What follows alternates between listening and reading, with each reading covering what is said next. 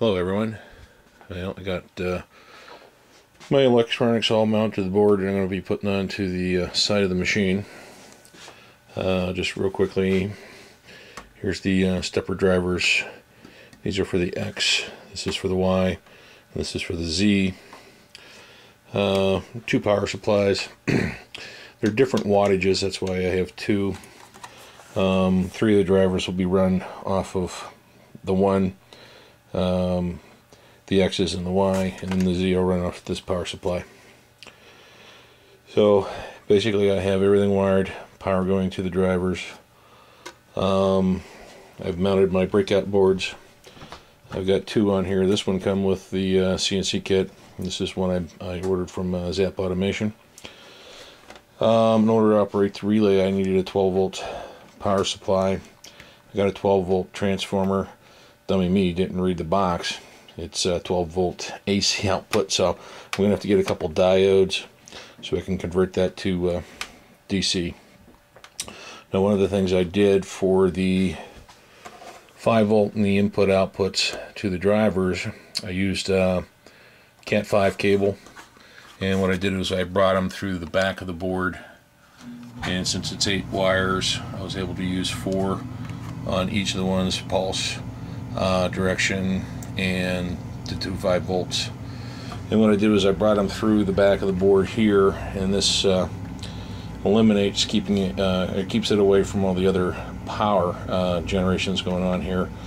And I did just twisted some pairs for the 48 volts going to the drivers.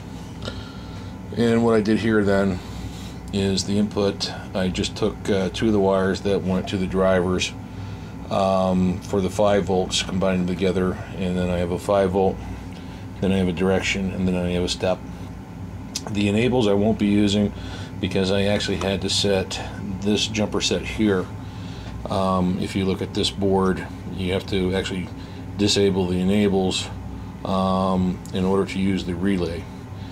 There's a relay on here that allows you to turn outputs off and on. And there's 4 outputs on here that you can utilize. The first one is normally closed, or excuse me, normally open. The next set is normally closed, normally open, normally closed. So here's the little relay right there. And then this is the spindle output for the pulse modulation, which goes to the VFD then. So you have the 10 volts coming in from the VFD. You have the P output for the variable frequency, for the variable voltage, and then the ground. And then the way I've had this set up in my initial testing is the first set here will close, according to the software, will close the run circuit on the VFD and activate the spindle. So 12 volts coming in here have to be applied to run the relay for these outputs. Then there's a 5-volt input for the board. You can either hardwire it or you can pull a USB cable from your PC.